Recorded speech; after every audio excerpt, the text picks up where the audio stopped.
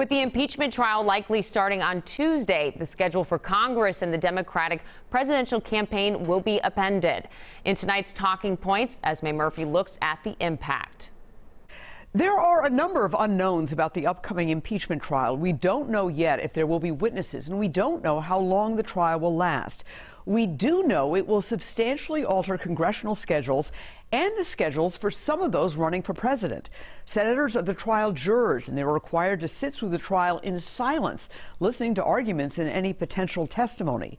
4 senators who are running for president, Senators Michael Bennet, Amy Klobuchar, Bernie Sanders, and Elizabeth Warren, will have to quit the campaign trail during the trial. Senator Klobuchar says she will send surrogates, including her husband and daughter, to states like Iowa, where the nation's first caucus is just 2 weeks away. As for other senators, they will change their schedules to be at the trial before they take the vote on whether to remove the president from office.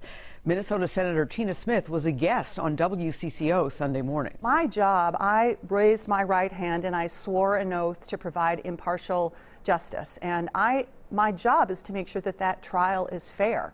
And so I want to make sure that the rules are set up so that Americans can see that this is a fair trial. A handful of Republican senators are expected to join a Democratic push for witnesses, but it's not clear if that will succeed. What does appear clearer, at least at this point, is the outcome of the impeachment trial. A 2/3 majority of the Senate is required to remove the president from office. And with Republicans outnumbering Democrats in the Senate 53 to 47, that appears highly unlikely to happen.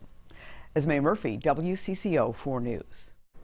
You can watch WCCO Sunday Morning with Esme Murphy and Mike Augustinak every Sunday at 6 and at 10:30 a.m.